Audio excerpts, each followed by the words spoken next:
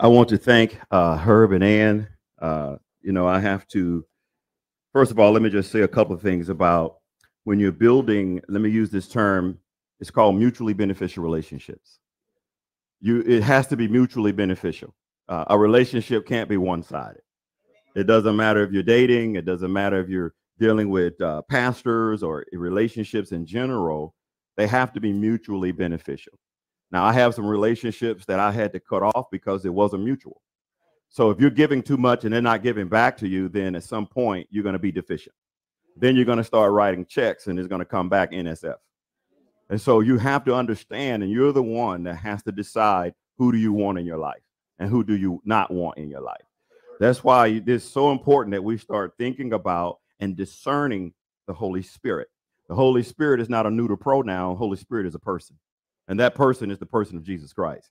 And so when you know these dynamics, you know what lifts you up and what builds you up, then it's easy to say that we can disagree and still love.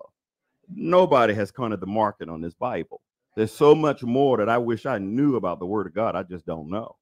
But can we still go get a hamburger without being angry at one another? Can we still go, and still do life together, right? And we can. You just have to do it. Right. So the relationship I have with him is awesome. It's mutually beneficial. He said a lot of things about me, but I love him being in my life. We need each other. Pastors need each other. Every man needs a mentor.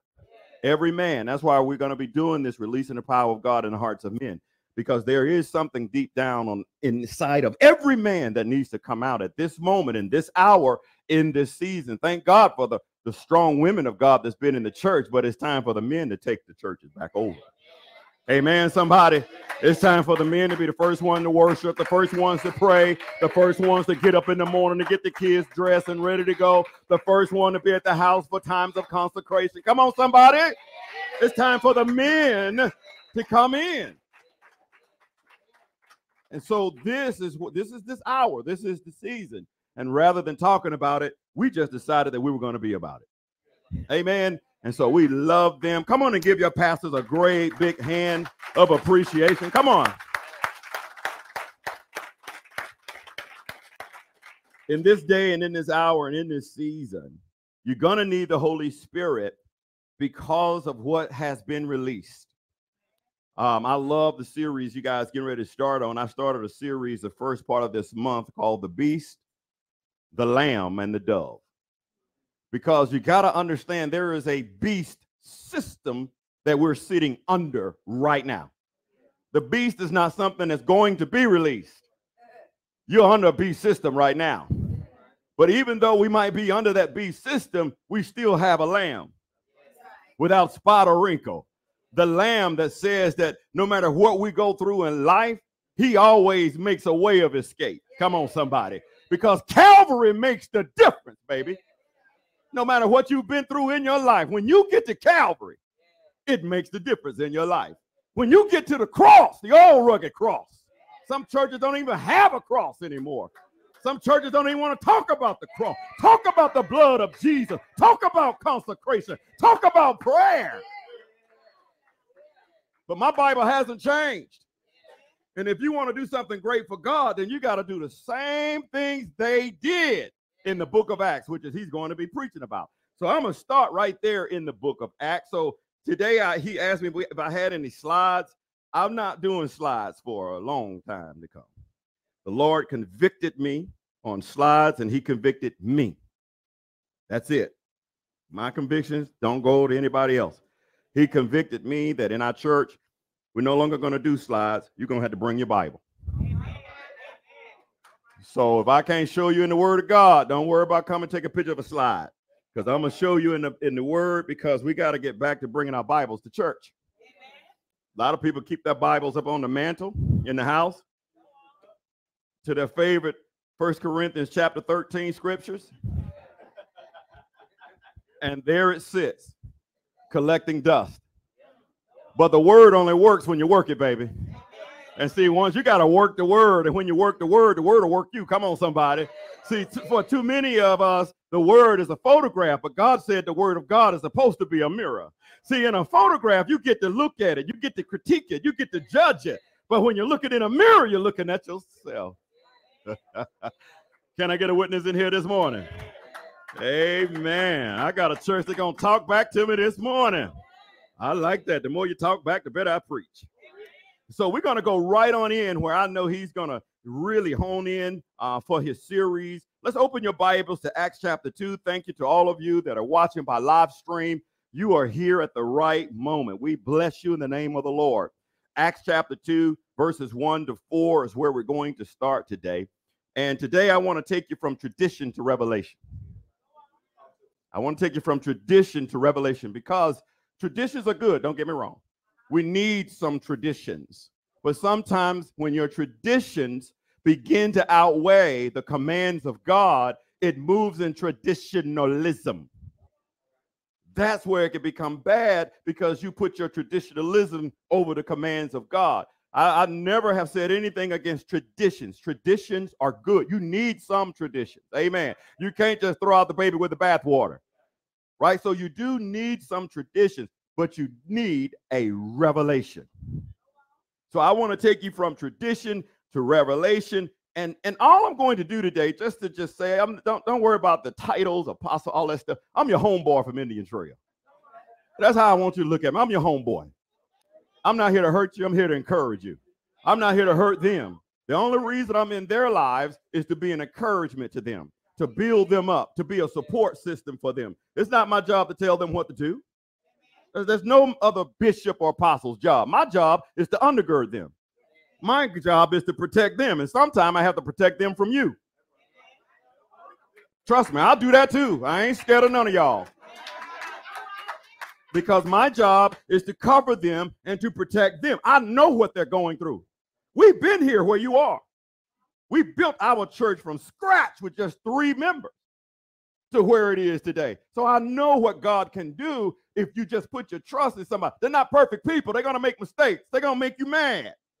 But there ain't no reason for you to storm out of the church. I don't like the music today. I hate the colors of the wall. Woo, did you see what they had on? People leave churches because of so many just, stupid reasons. Can I say that word? Sometimes, just dumb reasons. We had somebody leave our church because they ain't like the other person holding their hand when we were praying. What kind of madness is this? I know she held my hand. It's foolishness, saints. And that's what's hurting God's house. I'm not going to even say churches. It's hurting God's house. Because some of these places that had churches on there is not God's house. Okay, y'all ready for this? You sure? All right, let's go right into this thing because this is a powerful, powerful group of scriptures that I want you to see here. The Bible said, when the day of Pentecost had fully come, Penta is 50, Pentecost is 50. Let me just take you back a second, chapter 1. Jesus showed himself after the resurrection, proving many infallible things for 40 days. The Bible says that. Go back to chapter 1. And so he said, wait here, though, because something is coming. Did you hear me? Jesus says something is coming. You got to wait for something that's coming. Jesus knew they needed something for what the persecution was going to require after he resurrected on up. After he ascended, not resurrected, after he ascended up to be next to his Father. You got me here. So he taught for 40 days, then he got on up out of here. And he told him to wait for something. It took 10 days. 10 days. The reason I say 10, because 10 and 40 is what? 50. 50. Pentecost. So we know it was 50 days. Hello, somebody. For them to wait for. Now, if you really want me to dig deeper in the book of Exodus, we learned this after they came out of Egypt, the children of Israel, and they came out by the blood through the water under the cloud of the anointing and full of the Lamb. Because if you're going to get delivered from Egypt, the world, you got to come out by the blood through the water of baptism under the cloud of the anointing and full of the Lamb of God. The same way they got delivered in the Old Testament is the same way we get delivered in the New. Now we have the Lamb of God that takes away the sins of the world. It doesn't just roll it back for another year. Jesus said, I come to eradicate it because I put my blood on the mercy seat. My God. And he said, no to mercy. And he held mercy back. So I got you. My God, somebody know what I'm talking about today. It came out 50 days later. That's when Mount Sinai lit up. 50. That's when the power of God ascended on that mountain. Come on, somebody. At the same time, God said, I don't want to just use Moses as my mouthpiece. God said, now I want to talk to all of the people. See, there's a lesson here, saints. So Moses got the people together. God said, they can't just come up. They can't just roll up on me. Let them know there are some stipulations. Amen. You just can't roll up on a holy and a mighty God. You just can't walk up on God. He's gonna knock you out. God don't want no casual relationships.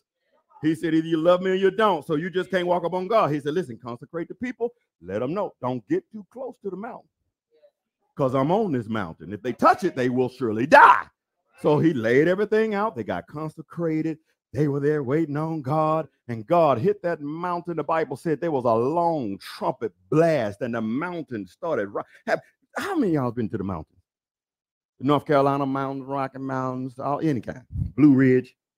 Imagine that whole mountain shaking when you on it. The whole mountain shook, and the people of God ran from the presence of God. God said, y'all, come on, I want you. They said, I don't want no parts of that, Lord. That don't sound right. It ain't quiet enough. It don't fit my box, Lord. That's not how I thought you were going to talk to me, Lord. I didn't know you were that loud, Lord. I didn't know you was going to make the mountain shake like that, Lord. It don't fit the parameters of my human reasoning, Lord. And historians say they turned around and ran back to the camp 5 miles because they didn't want God for themselves. And they said, Moses, you talk to God for us. That's what the church does today.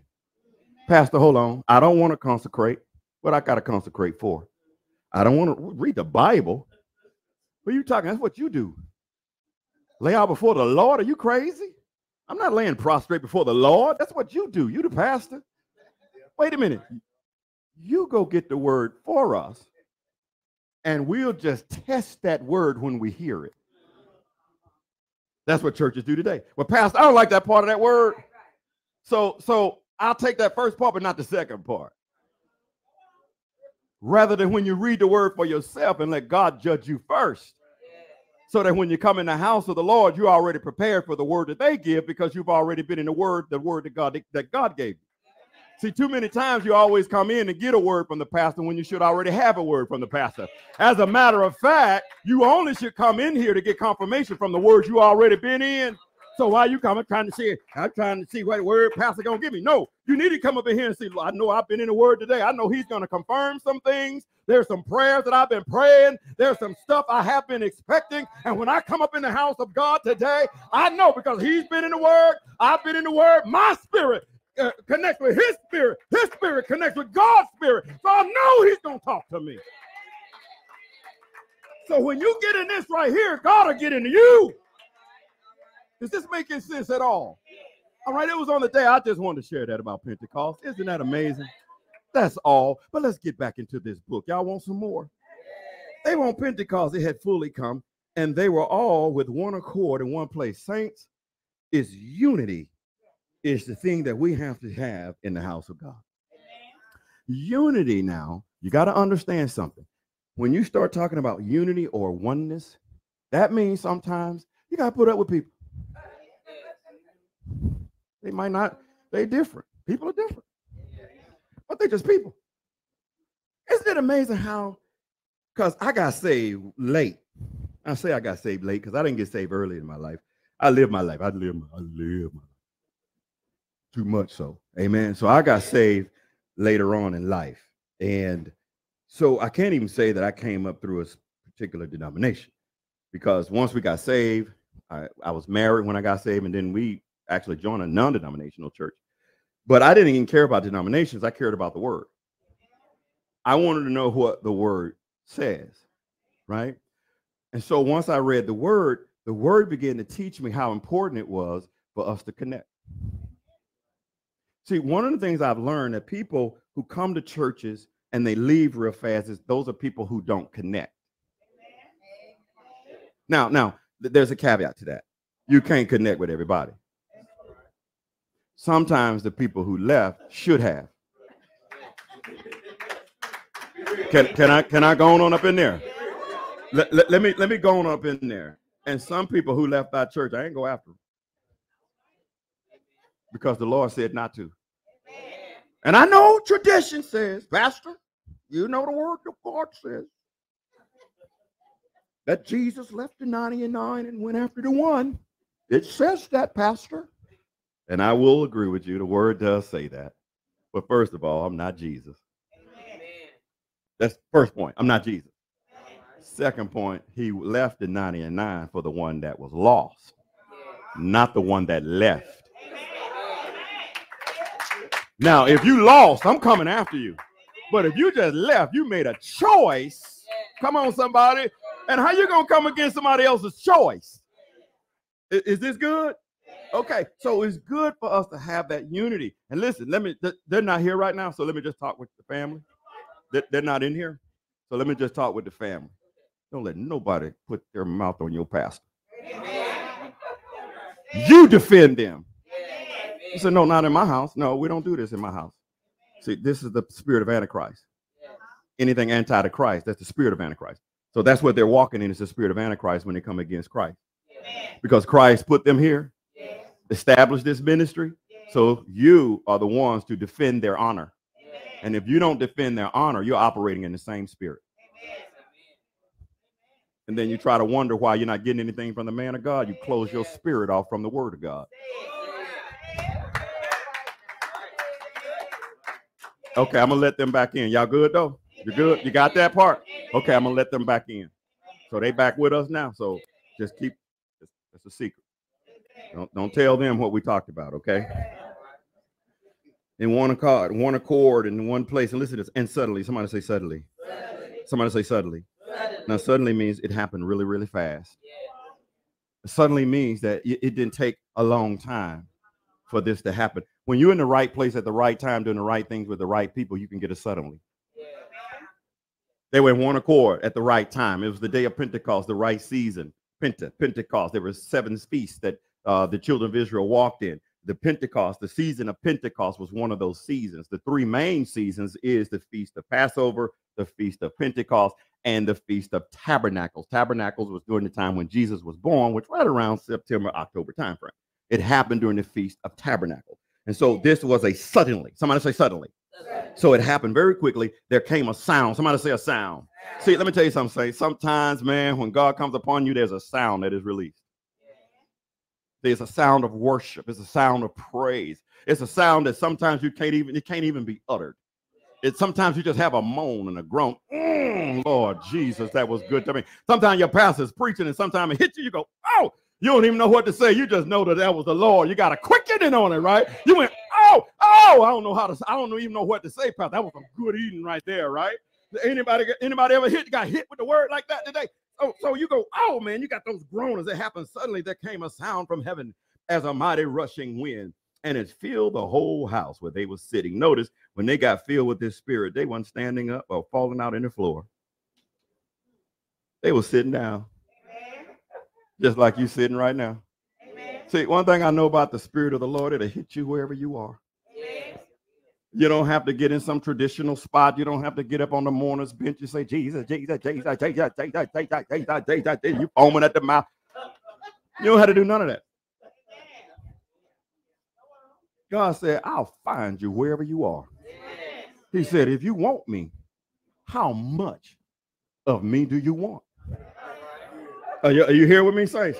So today I came on an assignment because I know God wants to fill you with more of him. Because he's unlimited. Say that with me. Unlimited. Come on. So we're gonna just take the guardrails off of God. And we're gonna let him fill us up today. Amen. Including me. Because I like what Apostle Paul says, always being filled with the Spirit. That's how you translate it in the Greek. He said, you should always want to be filled. I want to be filled every day. I ask him every day, Lord, fill me, refresh me, renew me, Lord. Come on, somebody, because you're walking in this world, and sometimes you can get tainted by this world and the stuff you have to go through, the news that you see, the people that you work with, the people that you work with, the people that you work with, the people that you work with. Jesus, you had to sometimes go to the bathroom and say, Lord, you better consecrate me because I'm about to go off on these folks up in here. Y'all know what I'm saying? I get that too. I work too. Amen. I have a job just like you, so I understand. I don't go up in there as a pastor. I'm John. And sometimes you have to say, Lord, consecrate my hands because I'm about to lay hands up in here. Y'all still love me? They were sitting down. Then there appeared to them divided tongues as fire. Somebody said tongues of fire. And it sat on each one of them. So each one of them experienced this in a different way. Each one of them experienced this in a different way. Just because a person sits and worships and weeping, it's no different than a person that's standing with their arms up and weeping. See, the way another person's worship ain't none of your business. A person might want to sit down and they get consecrated, they get quiet. Their worship is no less than your worship, that you're verbose. Amen, somebody. And so people worship the way you worship. Listen, don't try to worship like other people. Don't try to pray like other people. Don't try to be like other people. You are unique. Let me tell you what God says about you. Let me just put this to the side for a second.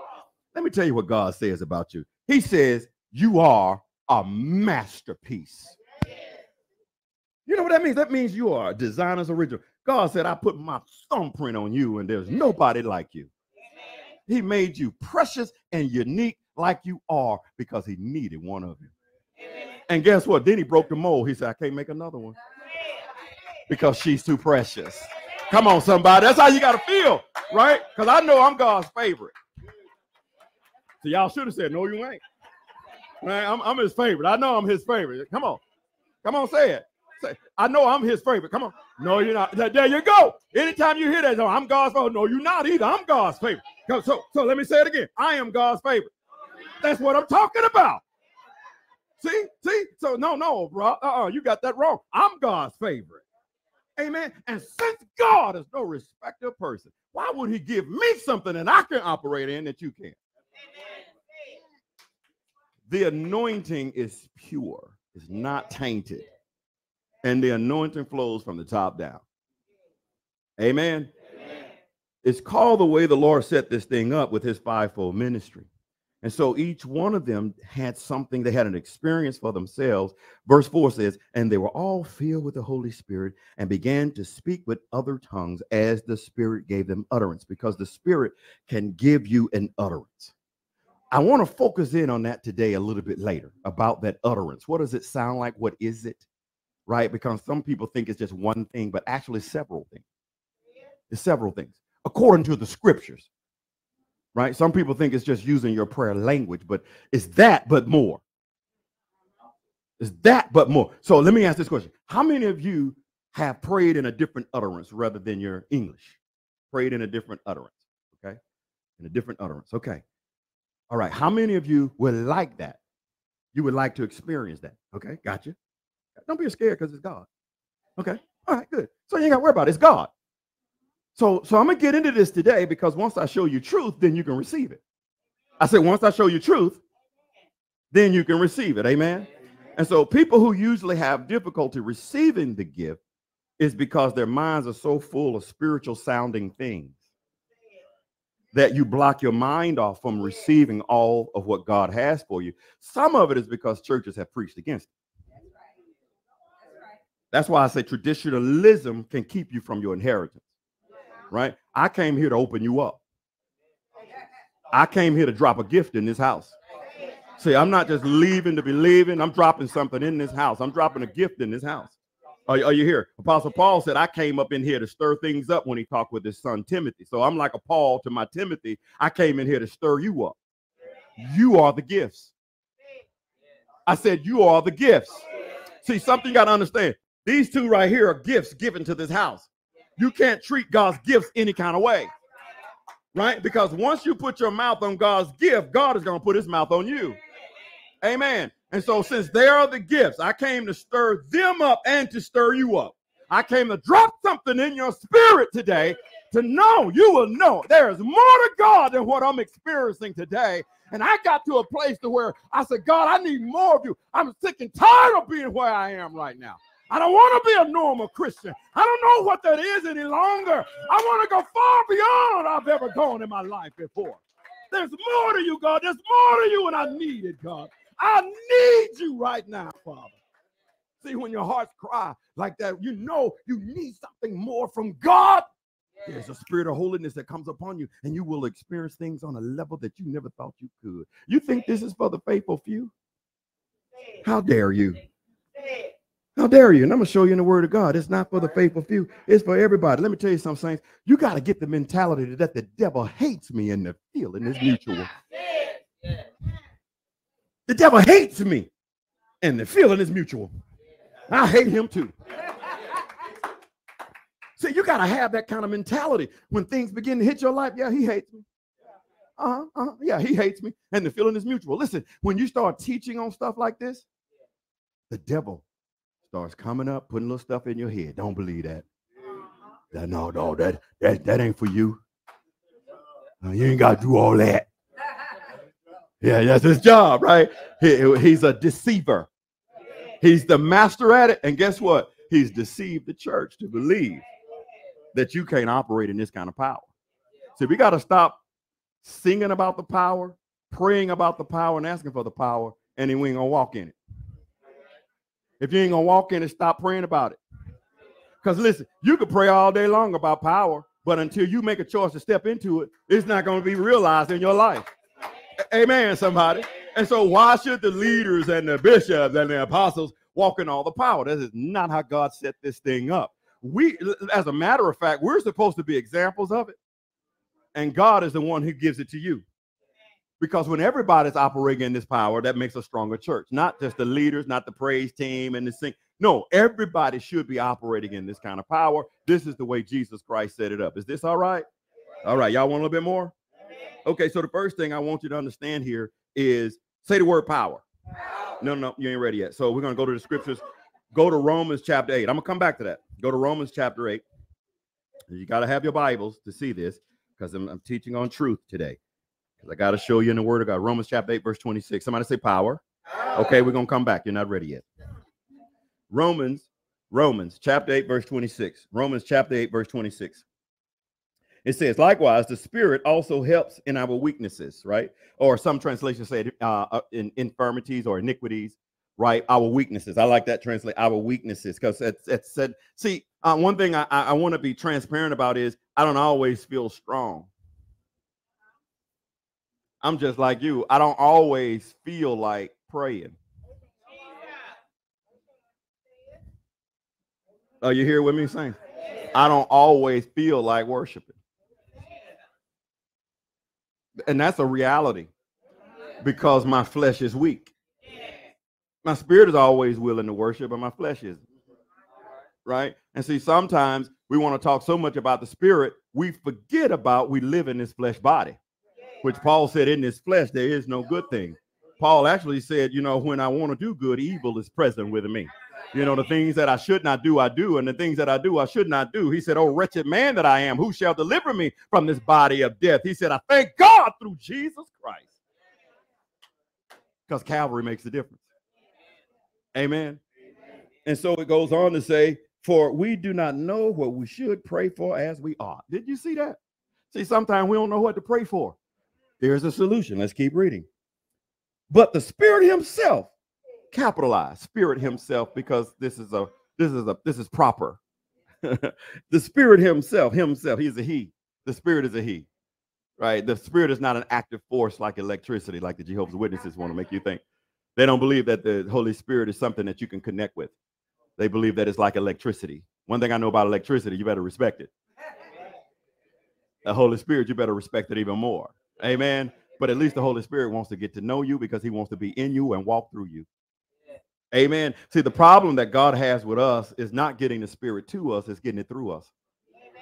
Oh, some of us are sacred cows in the church. We're just so full of the Spirit, but we won't give it out to anybody else.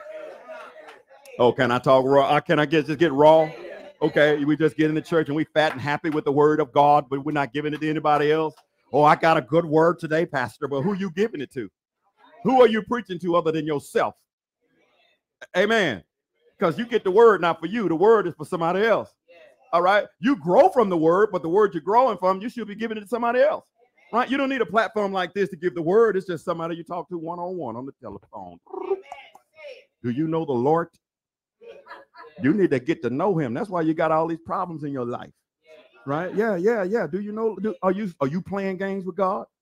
Stop playing God games. Get your life right. But listen, but you also have to be honest with people, because just because you come on this side of Christ don't mean problems are going to stop. In all actuality, your problem's going to pick up. Your problem's going to pick up. Right? Why? Because now you have just defied Satan and said, I double dog dare you to mess with me now. He said, okay, I got you. You want to be over there with Jesus? Let me just see. I tempted him too, but you failed. Because see, the devil's one thing I gotta understand about Satan. He is defeated, but he still has a mouth. He still has a mouth. He's defeated though, but he still talks to us. He's defeated. You hear me, saints? The devil is defeated. Jesus triumphed over him openly and made a spectacle of him. Amen. At Calvary, he's defeated, but he still has a mouth. He knows he has no power except the power we give him. Notice he started as a serpent in Genesis and there was a dragon in the book of Revelation. That rascal is growing. Somebody feeding that joker. Who's feeding? Stop feeding that joker. Stop acting hateful and mean. That's how you feed him. You feed him in disobedience. Come on, that's how you feed him. And he gets bigger. Just keep disobeying God. Keep doing your own thing. Keep living this cultural life. And the serpent gets bigger. Once we stop feeding him, he'll stop growing. Amen. Is that all right? Can I give you some more of this great book? He said, but the Spirit himself makes intercession for us through groanings which cannot be uttered. So the Bible is teaching us sometimes the Spirit can pray what you can't. So when I talk about being baptized in the Holy Spirit with the evidence of speaking an unknown language, that's this right here. But you don't have to. That's why it's nothing to be afraid of. It don't make you less than. I know some people that's more Pentecostal. That's what he said. More Pentecostal. They tend to make you want to feel bad just because you're not. That's not Bible.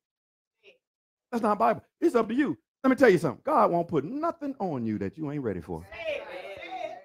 If you ain't ready for this, you ain't gonna get it. That's why I asked who wanted it, because only the people who want it, I'm gonna pray a different prayer. Because I have preached this for over 12 years. Not one person that I have ever laid hands on to be filled with the Spirit with an evidence of a beautiful language did not get it. Not one. Why? Because it's the Bible. Not because I'm preaching it or a title or who I am, but I believe the word of God, and it's by faith. It was by faith that you got saved. It is by faith that you operate on a different dimension of God. That's all this is. You have the Spirit, but what level do you have? How much more of God do you want in your life? The song said, I got to decrease the increase. What do you need to decrease the increase with? He's not going to come in and try to fill a full vessel. There's some things you got to empty out of. And when you come in empty before God, God says, I'll fill your tank for you. I'll make you overflow. Glory to God.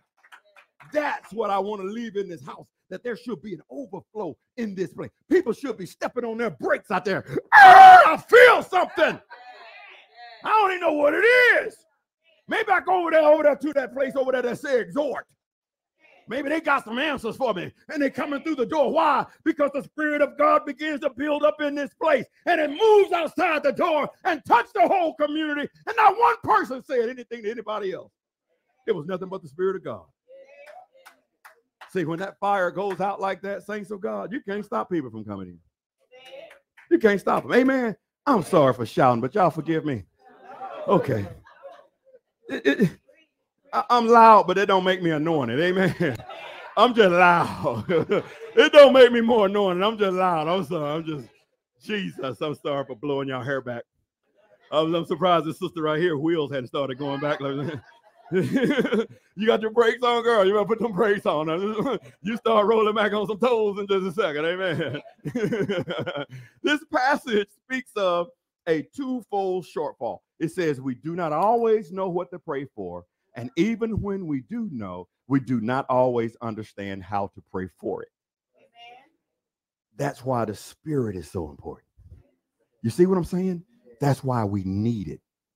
That's what I'm saying, saints. If you don't have it on that level, you need it on that level. This is why we're fighting a spiritual war. And the weapons of our warfare are not carnal, but they're mighty through God to the pulling down of strongholds. Strongholds are not something out there in the ultraverse. Strongholds are right here. It's the strongholds of the mind, casting down imaginations, things that we think on all the time. It's in a sense we need to stop praying against principalities and start praying against your brain, your mind that's got you confused and you torn between two. I got one foot in the church, but I still want to act like the world. Those days are over. God says you either in or you out. Amen. Can I give you a little bit more of this book? Okay, let's go a little bit deeper. So I want your attention on this. Look at Acts 1 and 8, because I love he had that up here. So let's go to Acts 1 and 8. We're going to go through this Bible a little bit. Acts 1 and 8. Turn left. Acts 1 and 8. Somebody say power. Okay, you ain't ready yet. Acts 1 and 8.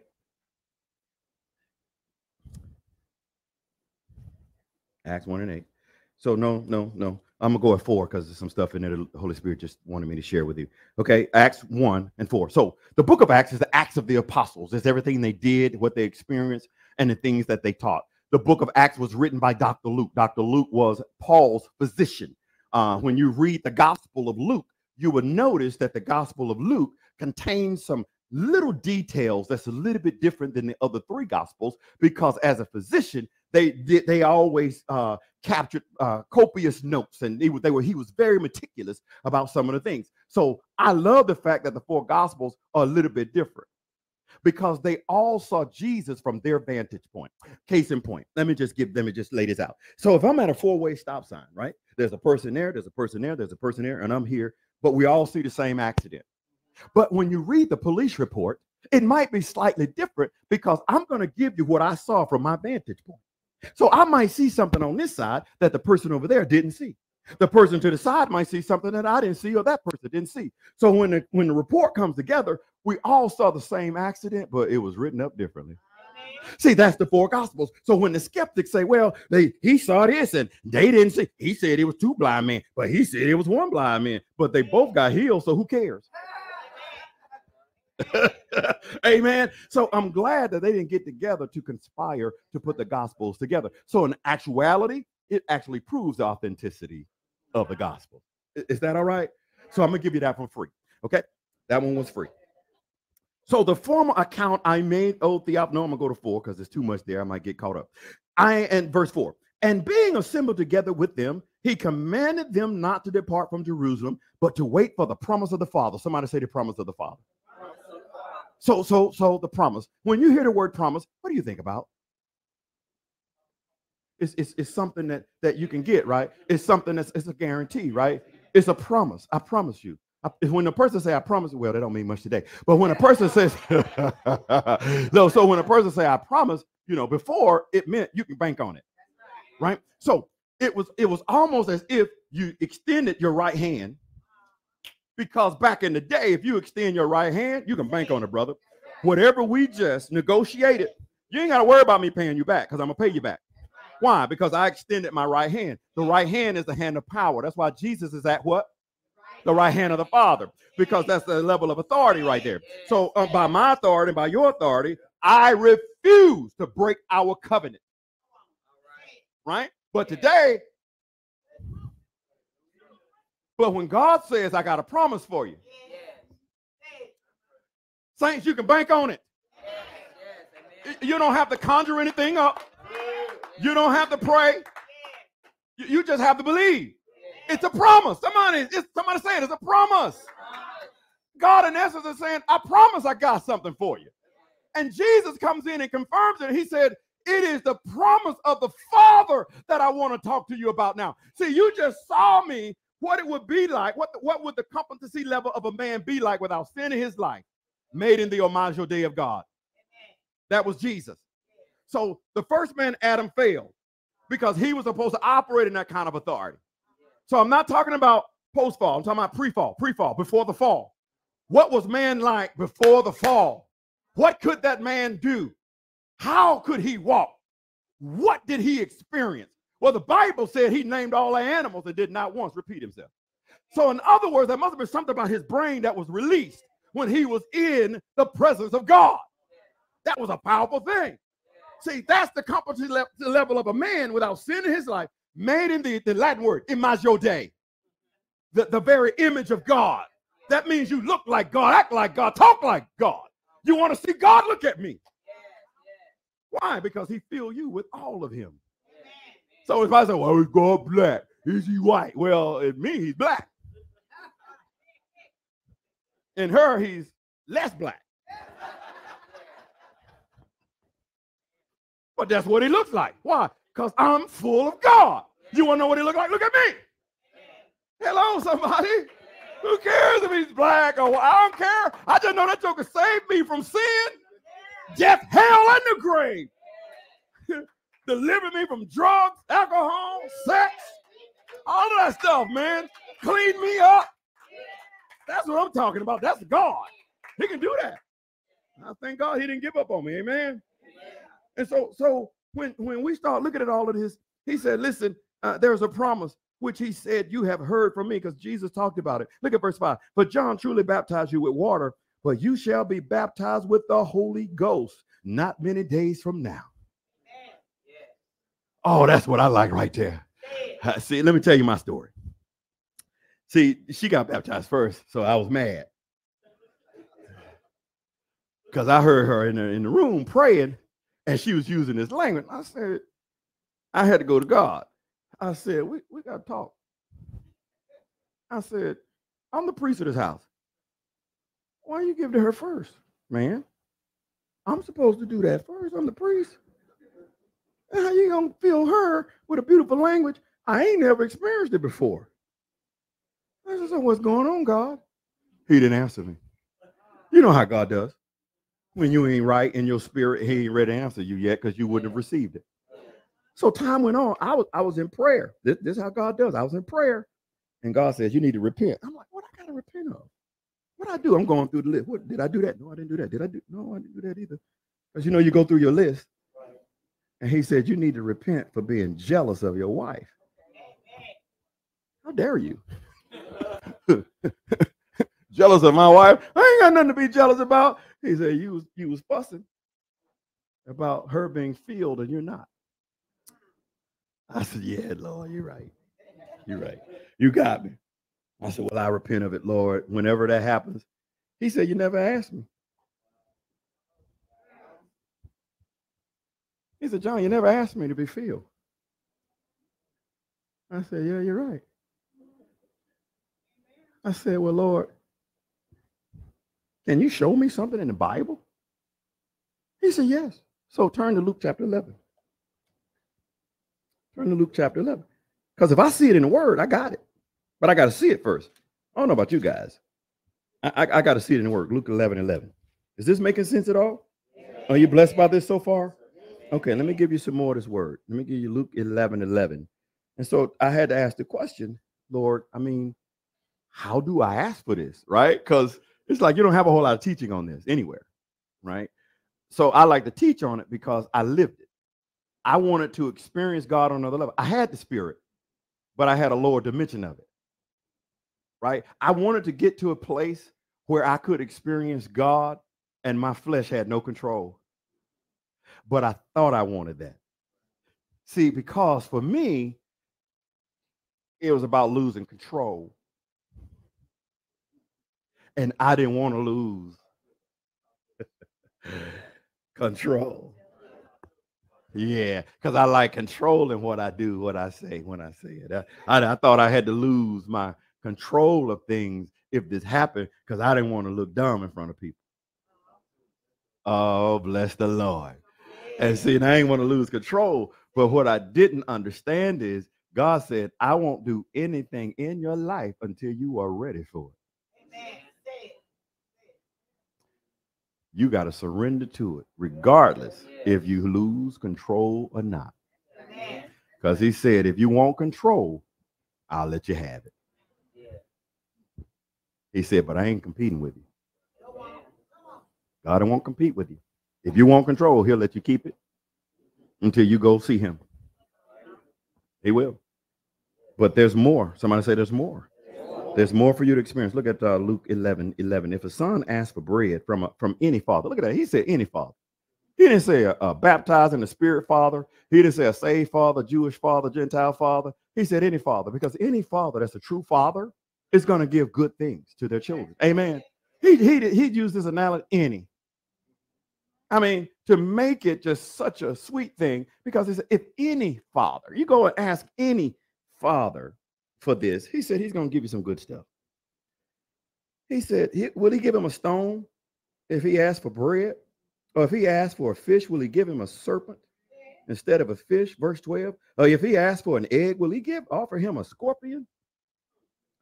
If you then, being evil, know how to give good gifts to your children, how much more will your heavenly Father give you the Holy Ghost to those who ask him? That's all I needed. I said, there it is, God, wrap it up. I want it.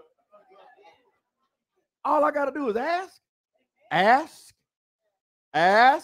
and what? Seek, knock. Did he say ask a certain way? Did he say seek a certain way? Did he say knock a certain way? He said, if you just ask, seek, and knock, he said it's yours. Why? Because it's a promise. Are you seeing this, saints? It's pretty simplistic. Man has tried to screw this thing up, but it's very simplistic. If you want it, he said, I'll let you have it. That's why I asked who wanted it, because if you want it, you're going to get it. You're going to get it on another dimension.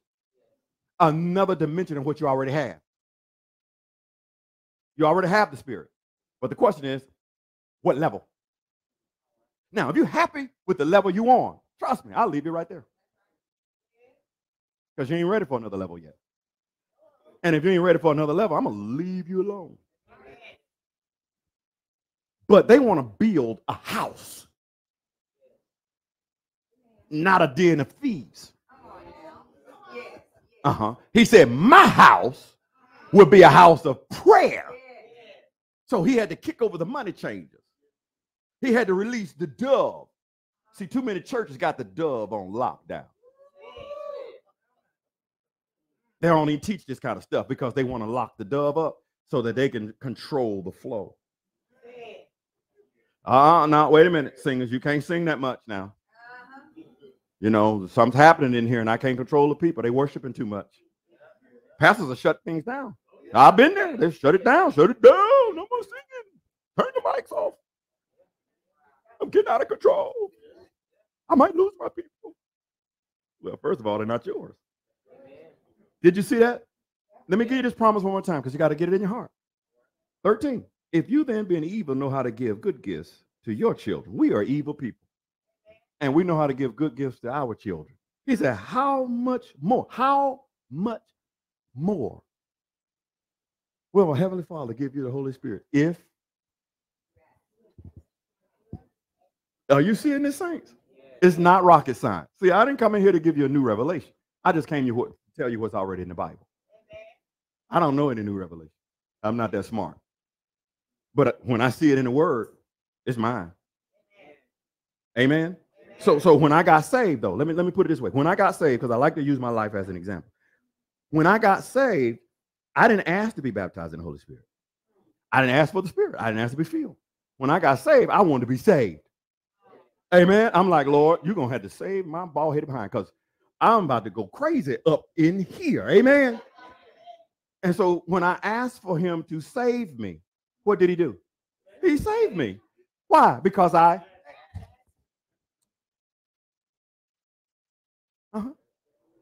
Why would he hold back on this part of the word?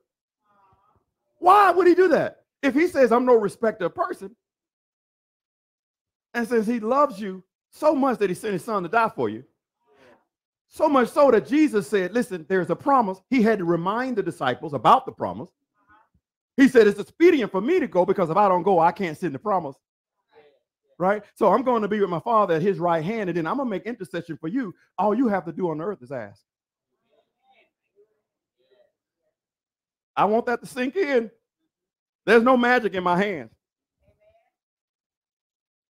So when I lay hands on you, we're just laying hands and we're bringing our faith together. And if you believe the word, you'll be instantly baptized in the Holy Spirit on another dimension. Why I know this? I've been doing this for many years. This is why I know it works. People from my church, they know it works. Amen. Right, Tika? Right? Come on, y'all, they know it works. Why? I'm not magical. But the Bible did say miracle signs and wonders shall follow them that believe. Amen. Follow them that believe. If you don't believe on that level, don't worry about it. You ain't going to see it. If you don't believe that miracle signs and wonders can flow through them, don't worry about it. You ain't going to see it. See, because your expectation is what you're going to get. What you expect, you get. If you don't expect anything, you're not going to get anything. If you come to church without an expectation, don't worry about it. You're going to get exactly what you expect. Well, I don't know. Ain't nothing going to happen today. And guess what? Ain't nothing going to happen. Well, he should have preached a different word. They should have sung a different song. No, your attitude was wrong. You should have came in with a different attitude. You should have came up in here and God is going to say something to my spirit and make my shana leap. He's going to say something got to touch me right here. Something that's palpable, something I can grab a hold of. Again, I'm sorry for shouting. You guys been in Matthew 6:33. You've been all up in there, right? Seek first what? Y'all been in there, right? That's what you guys been teaching. Seek first what? Seek first what? Come on, talk to me. Seek first what? See, the kingdom is the king's domain. And in the king's domain, the promise is already there. So if you seek in the kingdom and the kingdom of God is here, what are you waiting on? Everything in the king's domain is yours. Jesus died so that the will would be active. We have wheels. Hopefully, you better have a wheel. Well, actually, you need a trust because wheels are not even, we learned that wheels really don't have a whole lot of power. You need to have a trust, right? So that trust, though, is dead until the people who put that thing in place die. When that person dies, the trust becomes active. Jesus wrote a will because Jesus is the will. He's the logos and the rhema. Jesus wrote the will. And when I die at Calvary, the will became active. So now you come up in the church so that you can receive what's in the will for you. What a travesty it is that the lawyer can read the will, but you don't want what he reads. Well, I heard what they got, but they got the same thing. Well, look at them. Yeah, they asked for it. Too many people walk away without listening to the will. And when you walk away without listening to the will, you got stuff that you don't even know you got. That's how I see the church today. My God, it makes me, my heart goes out because I'm like, they got so much in the will that they're not walking in. And Jesus called it a promise. Is this making sense? Okay. It's not rocket science. I'm telling you, it's not rocket science. This is it right here. So now y'all ready to go back to Acts 1:8? I was supposed to be reading that. Holy Ghost took me somewhere else. In the book of Malachi, then God said, I change not. So if God is not going to change, then who need to do the changing? I said, who need to do the changing? We do. Okay, so sometimes you got to change the way you think in order to receive what God has for you. Acts 1:8.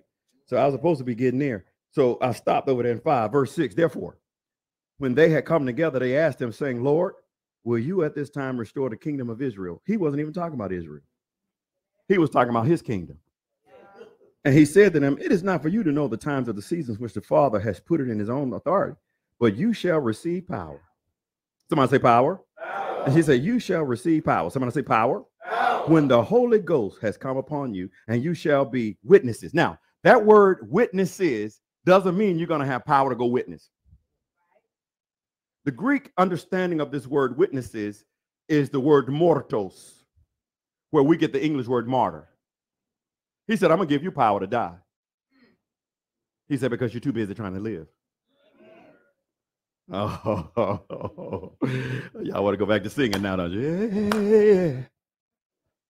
Yeah, he said, I want to empower you with enough of my spirit to kill you. Now, when I say to kill you, I'm talking about your flesh. Yeah. He said, I want you to operate on a different level of the spirit. He said, but your flesh has to die. He said, so I'm going to give you some power to die. Oh, but how many of y'all ever heard that? Like that? Lord, I want more of your spirit. He said, yeah, I want you to die. Right? Don't you realize that that's what Jesus did? You remember when Jesus was teaching about the seed dying in the ground? And he said, unless a seed dies, it remains alone. But if it dies, it grows into more fruit. Y'all remember that parable? You know who Jesus was talking about? Himself. He was talking about himself. Because the seed came down from heaven to die. Alone. Even the Father had to turn his back on him. And when the Father turned his back on him, the sun refused to shine. He said, if you turn your back, I'm turning my back too. The mountains began to quake. And he said, I'm the seed that's been implanted so that I can bring forth much fruit.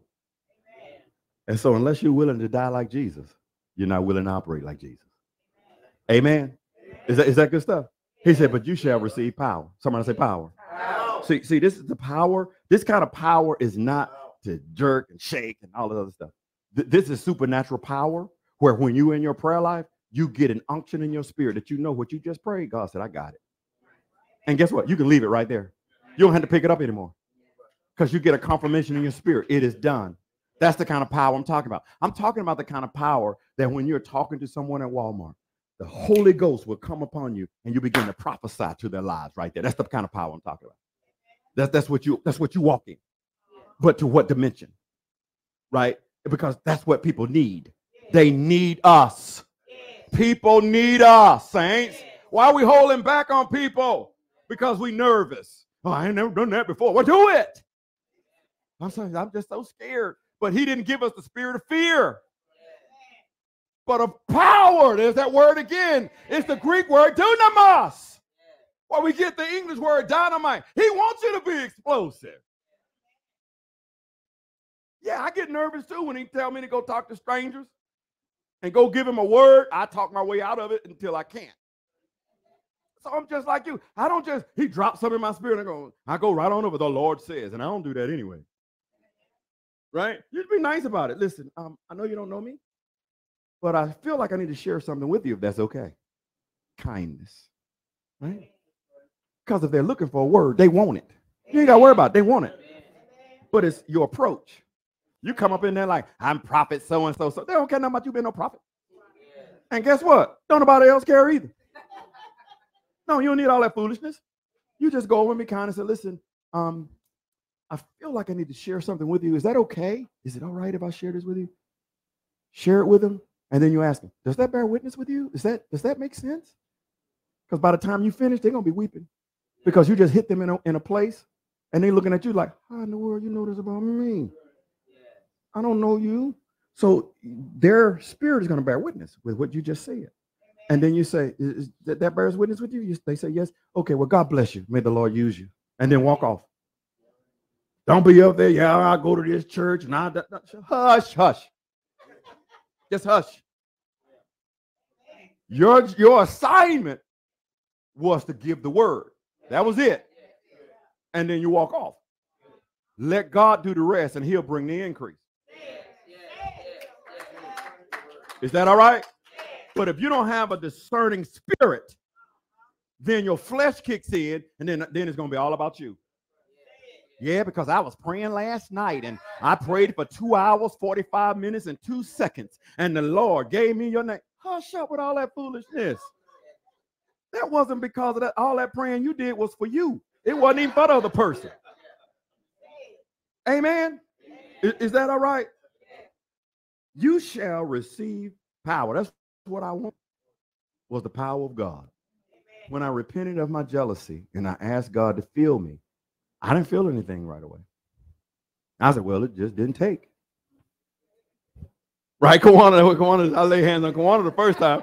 Kawana said, Pastor, I don't believe it took. I said, it took. I said, because we have faith in it. I said, but now you just have to exercise your faith, right, Kawana? I didn't feel anything. I didn't feel spiritual at all. I just went on about my business. It was about a week later. I was in prayer and I was just praying and praying and praying. I heard something in my belly, and I'm like, ooh. And I stopped praying because I really hadn't had any teaching on this, right? So I'm like, I definitely don't want to do anything that's not God, right? That's what stopped me. I was like, that ain't something. Oh Lord, oh no, that ain't God. Something's wrong. I stopped praying. I went in the living room, cut the TV on,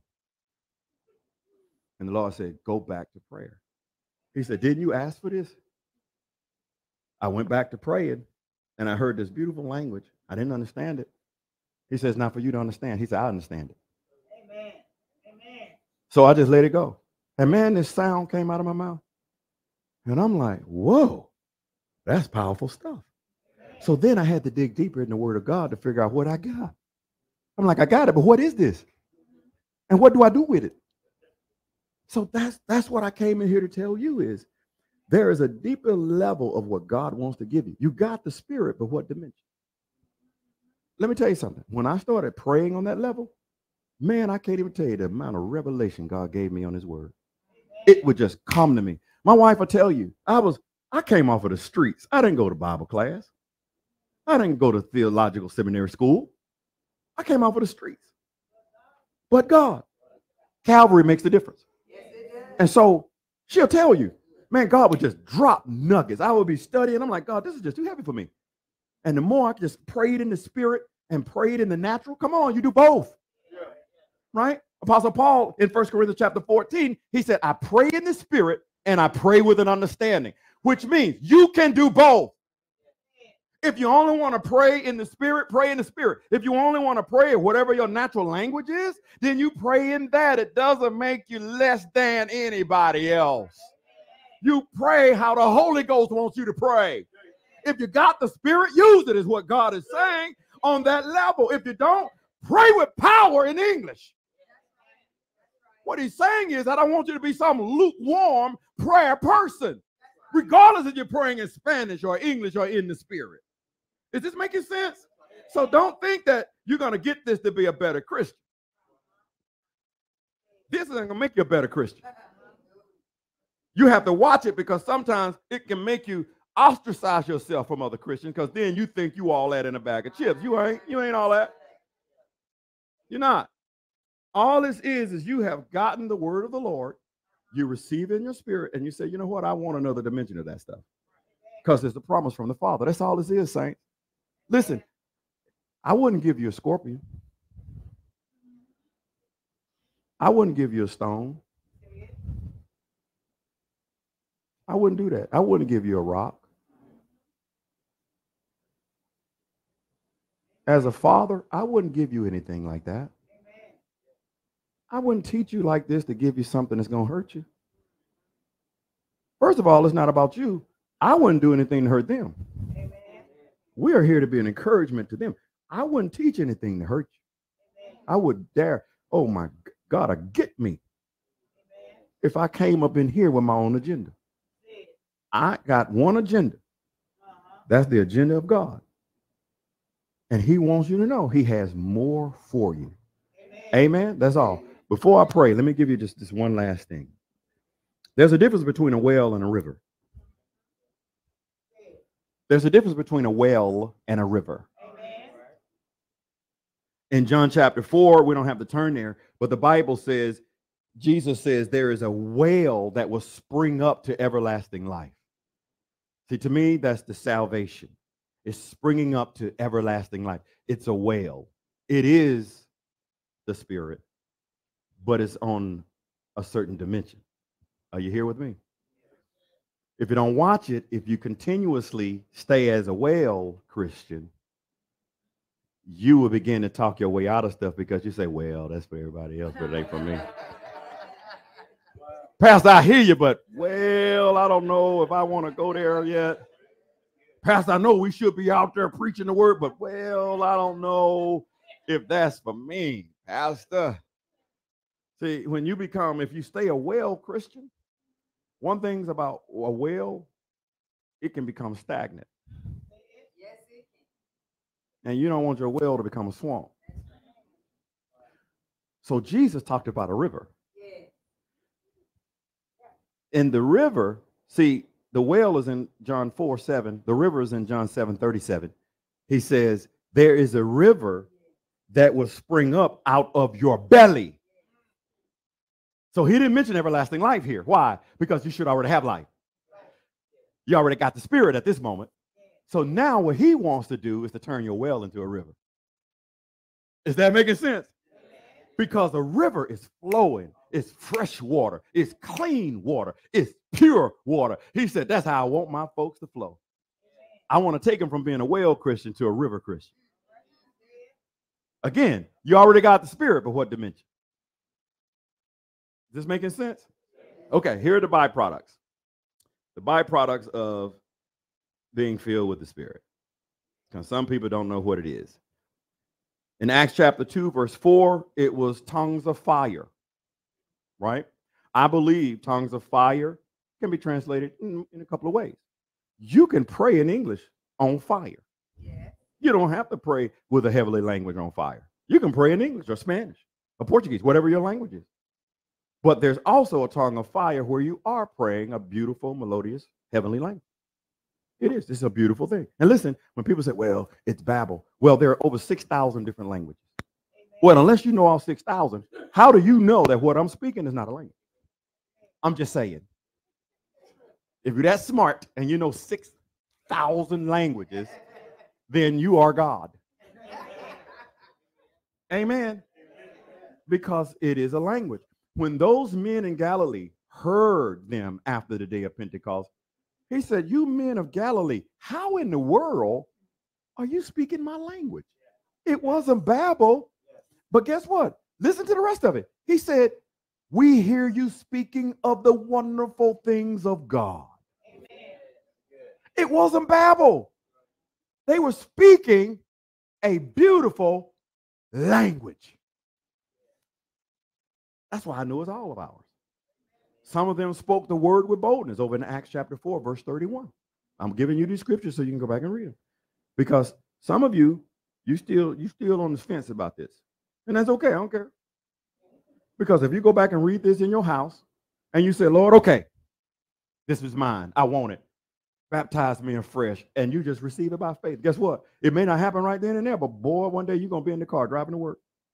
And you're going to be praising God. All of a sudden, your bottom lip going to lose control. You're going to be, hey! Watch what I say. It happens just that quickly and suddenly. Amen. So they spoke the word with boldness. Look at Acts chapter 10, verse 38. The Bible says they had spiritual power. I'm just giving you the byproduct. The first one was tongues of fire. The second one, they spoke the word with boldness. Boldness. They were not in fear. The third one in Acts 10:38, spiritual power. In Acts 10:46, they spoke in other tongues and they had magnification of God. These are the byproducts, saints of God. Acts chapter 13, verse 52, the Bible said they were filled with joy and the Holy Ghost. Don't you know that's part of the kingdom? Because the kingdom of God is not with food or drink. The kingdom of God is what? Come on. It's joy. It's joy. Being filled with the Spirit gives you joy. You should be happy Christians, full of joy. Amen. We should be walking around our face all tore up. Or acting real super Christian. And you gotta you look mean because I'm a super Christian. Don't mess with me now. I'm trying to get in touch with God. That's just foolishness. No, you should be full of joy. Every pastor should be approachable. If you're not approachable, get out, because you fooling yourself. Jesus was approachable. And since we're not Jesus, I think we should be approachable too. He said, suffer the little children come unto me and forbid them not. He said, for there is the kingdom of God. Children love to be around Jesus. Do children love to be around you? Mm-hmm. Children know joy when they see it. Amen. Children has great discernment. That's why I watch babies around people. If a baby don't like being around a person, there's something wrong with that person. I'm like, move that baby. Get that baby. Get that baby. Move that baby. There's something going on over there. Let's pray. Let's lay hands. We got to cast something out. Praise the Lord. Let me give you Luke 1:6. Luke 1:6 says, they were filled with the Holy Ghost and they prophesied. How many of you in this room have ever prophesied to another person? Gave them a word of the Lord, something you heard in your spirit. Listen, don't get spooky with it. Just say you prophesied. You heard the word and you just gave it to them. There's nothing to be spooky about. You heard it and you gave it to them. Didn't that feel good? That's a good thing. Listen, all of us should be prophesying to people. All of us, every Christian should be prophesying to people. It's not for the pastors and those who call themselves prophets. Apostle Paul said we should all prophesy. All of us. All of us are hearing from the Lord. So we should be giving people what you're hearing from the Lord. See, sometimes you might not even know it was a word from the Lord to a person. You're just talking to them. You've been on the phone with them. And then stuff just starts bubbling up out of you. It's come out of nowhere. You're like, well, did you think about this? How about that? How about that? How about that? That's God giving you that. You didn't think about that before. So you're giving him a word of knowledge. It's something that you didn't have before. God downloads it to you. All of you have done that. You may not have thought about it, but you all have prophesied. Again, don't make it spooky. I don't like spooky Christians. They scare me. I don't like spookiness, right? I like to keep the main thing. And the main thing about this is Jesus has more for us that he wants all of us to operate in, saints. Now listen, I know this for a fact. You can't receive past your level of faith. This is why I just read I had so many other scriptures for you, but I just wanted to read enough in your hearing, because faith comes by and hearing the word of God. I just gave you the word. I wanted you to see it in the Bible so that you know I didn't add any biases to this. John Lawson was added to none of this.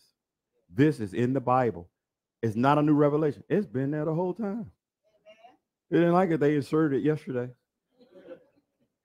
It's been there the whole time. But sometimes it takes somebody who has operated in it to tell you more about it.